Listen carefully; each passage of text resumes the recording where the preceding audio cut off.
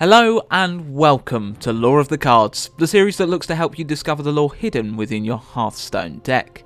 In our last full episode, we looked at the Rogues Grand Tournament legendary, the Traitor King Anubarak. This time, we'll be looking at a man who, once infamous, would eventually become the leader of one of the most influential organisations on the face of Azeroth, the mage legendary, Rhonin. The art of the card is by the artist duo Zoltan Boros and Gabor Zudsky, whose names I'm sure I just butchered. The two Hungarians formed a friendship in high school and started collaborating on artworks. The two friends are influenced and inspired by each other, carefully listening to one another's criticisms and take advantage of each other's skills to create their work. This method has clearly been successful, as they have produced art for Dungeons & Dragons, Magic the Gathering, and of course art for the World of Warcraft trading card game too. Altogether, they produced a staggering 138 original pieces for the Warcraft TCG, and their work can be found in all aspects of Hearthstone too. In Naxxramas, they are responsible for Kel'Thuzad's hero power and one of the Four Horsemen's spells. Their art has been used in staff credit cards, cards that cannot be obtained normally, such as 2 of Ysera's Dream cards and 17 standard cards, Argent Squire, Fel Reaver, Gorehowl, and of course, Rhonin, to name just a few.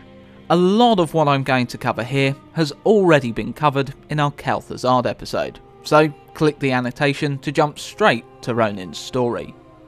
Rhonin belongs to an organisation of mages called the Kirin Tor. Their formation started approximately 2,800 years ago during the Troll Wars. These wars were fought between the High Elves and the Armani Forest Trolls, a conflict that the Elves were on the verge of losing. Luckily for the Elves, the humans of Azeroth had recently united under a single banner to form the Kingdom of Arathor. The humans had once been made up of a series of different tribes, many of which had experienced firsthand the cruelty of the Trolls. Chieftain Thoradin of the Arathi tribe saw that the Trolls, once finished with their arch-enemies the Elves, would eradicate all threats to their dominance, including the human tribes. Thoradin set about uniting the tribes to form Arathor. Using a mixture of diplomacy and force, he founded the city of Strom. With the humans united, the elves saw that they could make for powerful allies against the trolls. King Anasterion sent out diplomats to Strom to negotiate a possible alliance with the humans, a pivotal moment for the elves, who were now on borrowed time. Despite the fact the elves had on occasions treated the humans no better than the trolls had, Thoradin was no fool. Without the elves, the trolls would be far more powerful than any other empire on the continent of the Eastern Kingdoms. Their tyranny would go unchecked, slaughtering all that even posed a minor resistance. While the elves could also be cruel and aloof, looking down on lesser races, they often kept themselves to themselves, content with what they had, not hungry to conquer. With this in mind, Thoradin agreed to an alliance with the elves. To thank the humans for their aid, the elves taught 100 of them the art of the arcane. Having never used magic before, the humans stumbled over their first steps into this new experience. But in a relatively short amount of time, the elves discovered that these beings that they thought so primitive actually had an affinity for magic. With the humans now possessing enough skill to wield magic in battle, and the military might of Strom backing up the elves' own forces, it was time for the final encounter with the trolls upon the Ulthurak Mountains. After several days of non-stop battle, the humans and elves were able to win out, the new mages playing a key role in their victory. After the war, the humans returned to their city of Strom. But over time, the mages found the city's wariness of magic and limited resources a burden to their studies. They wished to research and discover more about their new fantastical abilities. They left the city of Strom and founded their own city-state, Dalaran. This started a chain reaction of others leaving Strom to found their own kingdoms, and after a time, the kingdom was no more. Their research unchecked, the mages pushed the boundaries of what they were able to achieve. They built up the enchanted spires of Dalaran, mages came from far and wide to join this haven, and others who could tolerate mages found further opportunity. They were able to make the relatively small city into an economic powerhouse. With the magical defenders of Dalaran, they were able to strike up some favourable deals. Dalaran became an opulent paradise. The mages' unchecked use of magic had consequences. The elves hid their use of the arcane using a magical barrier, so that they did not attract the attention of the Burning Legion, a demonic force drawn to Azeroth by use of the arcane, whose first invasion of the world had only just been repelled. Unhidden, the humans' use of magic was drawing the Legion's agents once again to the planet, making their way there through rips in reality. Taken by surprise and confused by this new demonic threat, the humans sought the counsel of the elves. The elves informed the Majorcrats, who ruled Dalaran, that the way to prevent demonic invasion completely would be to give up magic. Having dedicated their lives to magic, the Majorcrats weren't ready to abandon it, so worked out some defence measures with the elves. One was the Order of Tyr's Fall, which gave birth to the Guardians, which you can find out more about in our Medivh episode. Another order born round this time was the Kirin Tor, whose responsibility was to research and catalogue all human magic. This order would later replace the Majorcrats as the governing body of Dalaran. Despite these safeguards implemented by the humans and the elves, the Burning Legion once again had their eyes locked on Azeroth. Several decades in the past, the Orcs of Draenor came through the Dark Portal to invade Azeroth. Unbeknownst to Azeroth's denizens, these green-skinned brutes were to act as a preliminary force for the Legion, weakening Azeroth for a full-scale invasion. The first war was fought between the Orcs and the Kingdom of Stormwind. It wasn't until the second war that the Kirin Tor viewed the Orcs as a very real threat. King Terenas approached Dalaran and many other kingdoms to form an alliance to stand against the Orcs, and it did not take much to convince the mages to join the war effort.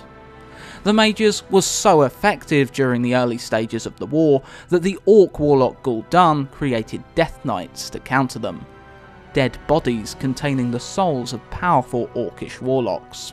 These warlocks had been slaughtered by the new warchief Orgrim Doomhammer in an attempt to remove the demonic corruption from the Horde.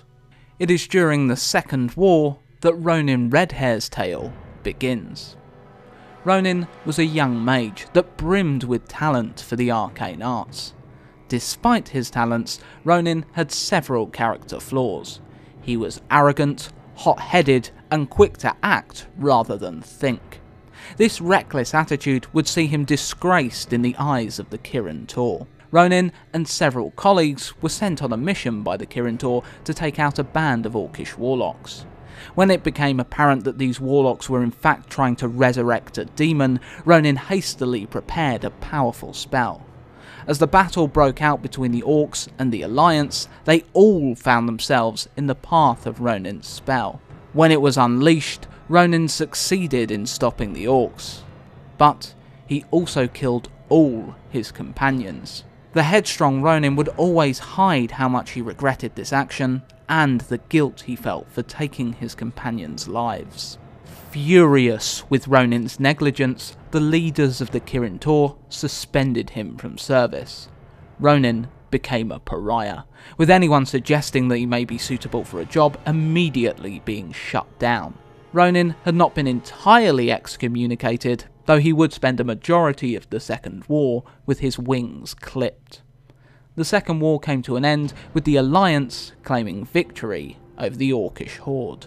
Despite a brief period of peace, it was not long until the Council of Six, the heads of the Kirin Tor, began to hear disturbing reports. The Six met to discuss what should be done. Their identities remained hidden under cowls. While the Orcs had been routed and many of their race placed in internment camps, a few pockets of resistance remained.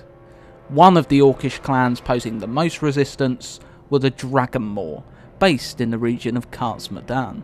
These Orcs had been able to capture the Red Dragon Queen, Alexstrasza, and force her to produce eggs. The young dragons that hatched were raised to become terrifying mounts for the orcs. Reports had come in of interesting activity happening around Khazad-dûm, though this was not news, as the orcs always looked to make themselves a thorn in the side of the alliance. One of the council brought up a more disturbing report: the possible return of Deathwing. It had been believed that the aspect of death had met his end in combat with the mages of Dalaran at the tail end of the Second War. The dragon had been battered by a hail of arcane energy and fallen into the sea.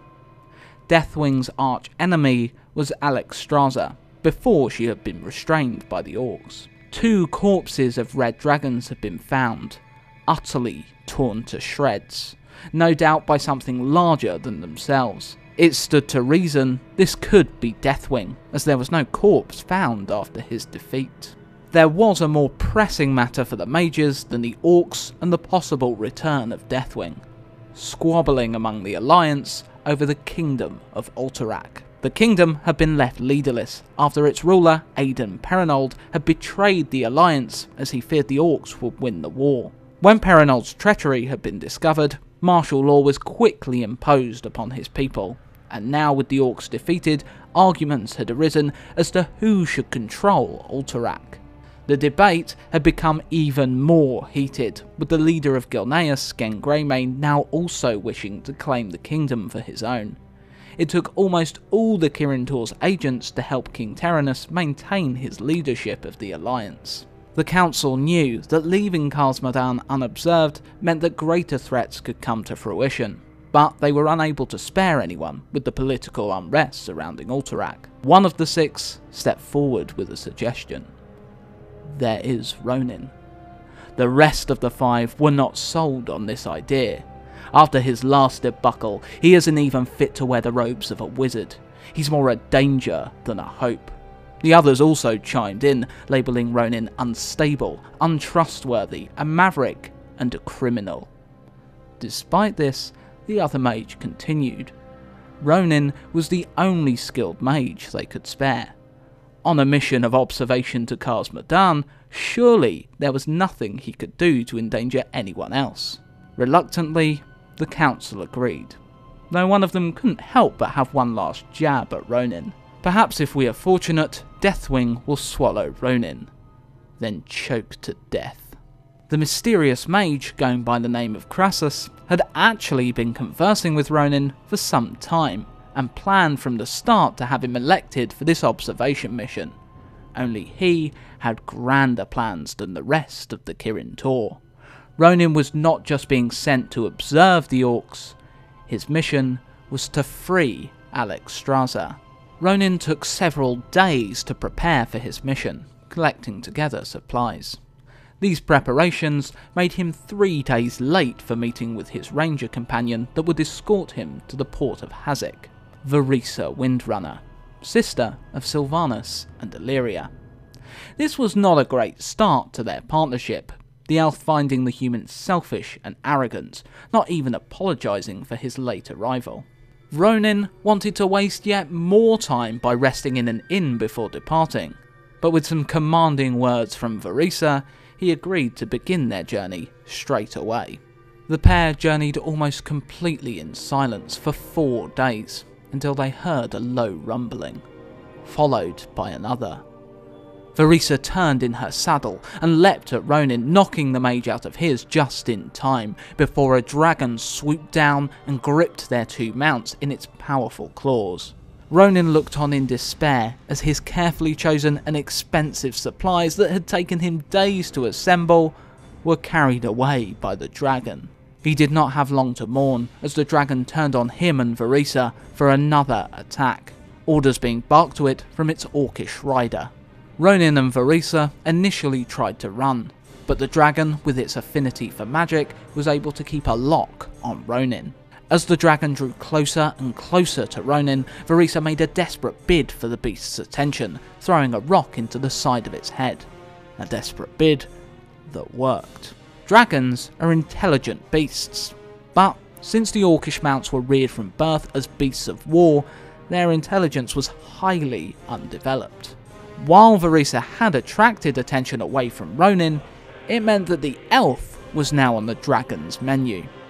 Rhonin did not forsake his guide and repaid her in kind. As the dragon went to strike, it stopped. A spell cast upon it, causing it to uncontrollably itch. Though Rhonin would later reveal this was not his original intent, it worked. The dragon thrashed around so much, its orcish rider fell to his death, and when it recovered, it was met by new opponents, dwarven griffin riders. Rhonin and Varisa used this opportunity to slip away, but were now mountless with only a few days to reach their destination on time. Luckily for them, or in Rhonin's eyes, unluckily, they were discovered by paladins of the Silver Hand, led by Duncan Centurus. A good portion of the paladins of the Silver Hand, during this period of time at least, regarded wizards as damned souls. Rhonin could even remember fighting alongside one during the Second War that believed that wizard's soul went to the same place as a demon's upon death, no matter how good a person the man or woman may be. Centurus and his men treated Rhonin with disdain. However, they were a lot more amicable toward Varisa.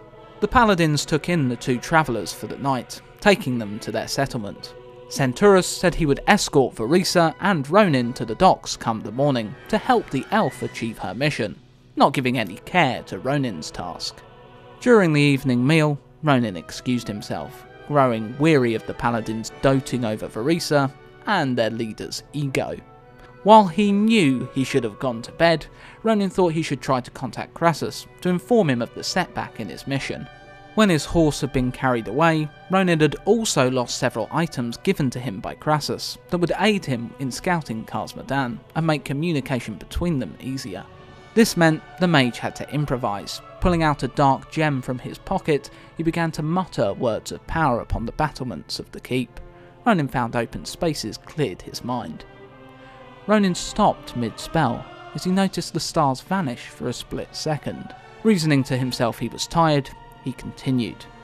He was then rudely interrupted by a young paladin, but before Rhonin could chastise him, a blast hit the side of the keep, knocking Rhonin off his feet and sending the young paladin to his death. A second blast caused rubble to tumble down upon Rhonin. The last thing the mage remembered before losing consciousness was being grasped by something akin to a giant hand. The talons of a dragon. The next time Rhonin awoke would be in the woodlands near the attacked settlement. Varisa and the paladins had gone out searching for Rhonin. The paladins all but certain he had been responsible for the destruction. Confident Rhonin had nothing to gain from attacking the keep, Varisa stood by her charge's innocence as they searched. As another night fell, the search party gave up their search for the day, setting up camp. It was at this time a strong gust blew through the camp. After a brief search, they found Rhonin, looking pale and exhausted. Rhonin was only able to open his eyes long enough to see Varisa's face, and mumble, "Ranger, how nice to see you again," before passing out.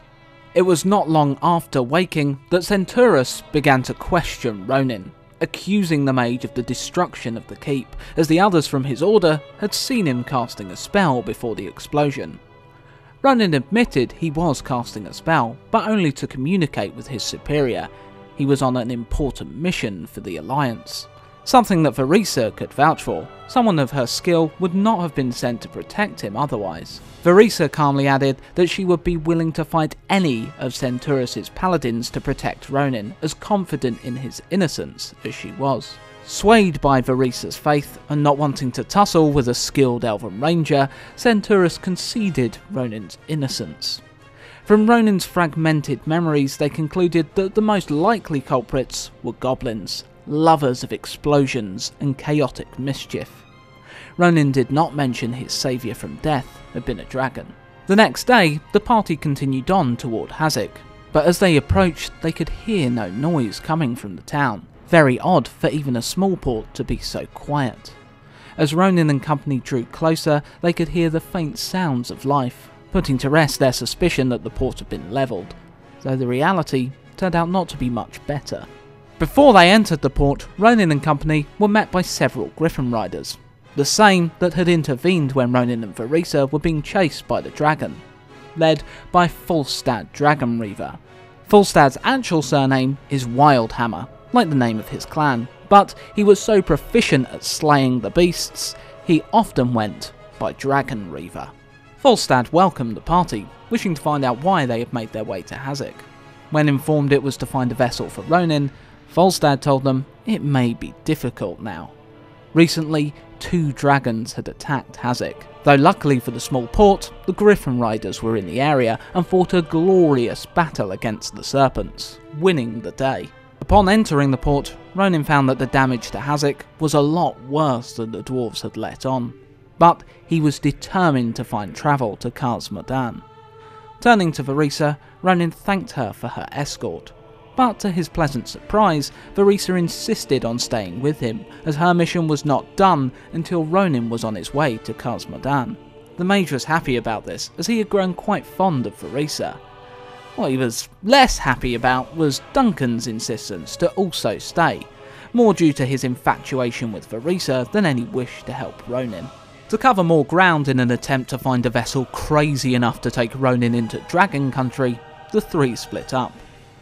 The more Rhonin searched, the more the desperation of his situation revealed itself. The dragons appear to have targeted the ships in the port, burning many to their frames. Those that had been lucky enough to survive the attack had moved on to find safer and more lucrative locations. As Rhonin began to despair he may never reach the location of his mission, he noticed the dwarves still flew above Hazak. An idea struck him. Surely, if anyone was crazy enough to take him to Kars Modan, it would be the dwarves of the Wildhammer clan. Their bravery, and some believe insanity, was legendary. Rhonin followed them until they landed. Volstad was nowhere to be seen, so it was the dwarf Moloch that he asked to take him to Kars Modan. Moloch flat out refused the mage, but Rhonin was not to be dissuaded. He kept asking, and Moloch kept refusing, not through fear of Kars Modan, but due to his prejudice towards spellcasters. Rhonin's insistence meant the proceedings became riotous, making a lot of noise and driving Moloch to lift Rhonin off the ground by his collar. Perhaps violence could persuade the mage to go away. Before anything too violent happened, Volstad arrived along with Varisa. Volstad was very much on Moloch's side, but Varisa stood by Rhonin. After a rather heated exchange, Varisa convinced Volstad to take her and Rhonin to Kars Modan. Volstad had taken a rather forward and little unwelcome liking to Varisa, so agreed to the almost suicidal transport mission if she came along and rode on the back of his griffin. To Moloch's dismay, Rhonin would be riding on his. The party made their way to the inn. After all, the dwarves weren't flying without their griffins rested, and not without having a mug of ale or 2. Rhonin took Varisa aside, furious. I, and only I, will continue on. You'll be returning with our good friend Volstad. If you think you are going any further, I'll send you back here myself. Rhonin wanted to complete his mission alone. Partially because he felt he worked best alone, but mainly because he didn't want any harm to come to his companions because of him. He did not want any more spectres of his past mistakes to haunt him. When morning came, Rhonin was more irritated when he found out Centurus had managed to convince the dwarves to take him along. While Rhonin found the paladin annoying, he didn't want anything to befall him either.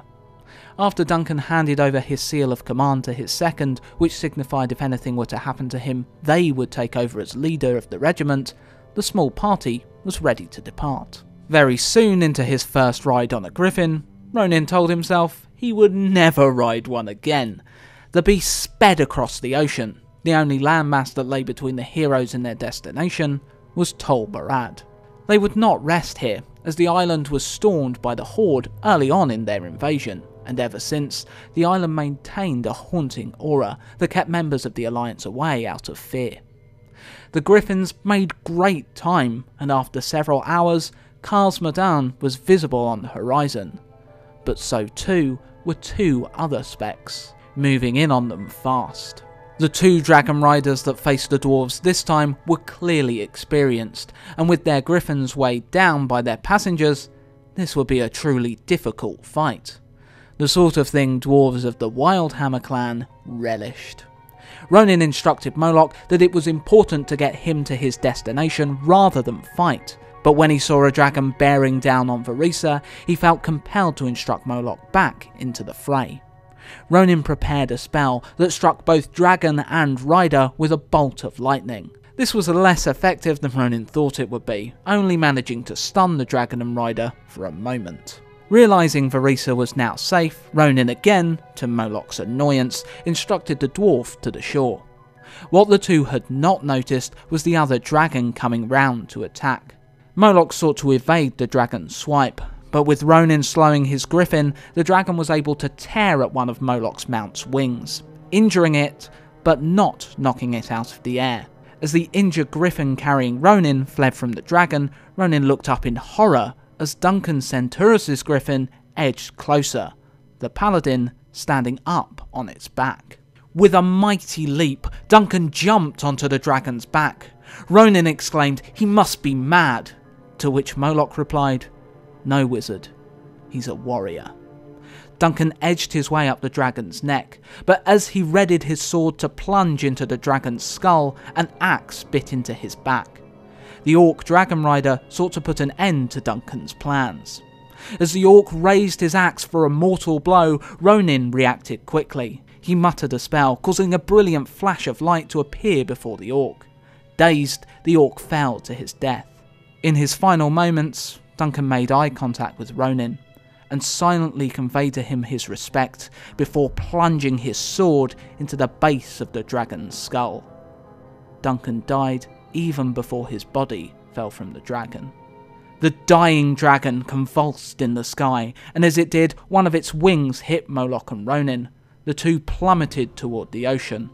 Moloch to his death, but Rhonin was saved by a familiar clawed talon, a voice entering his mind.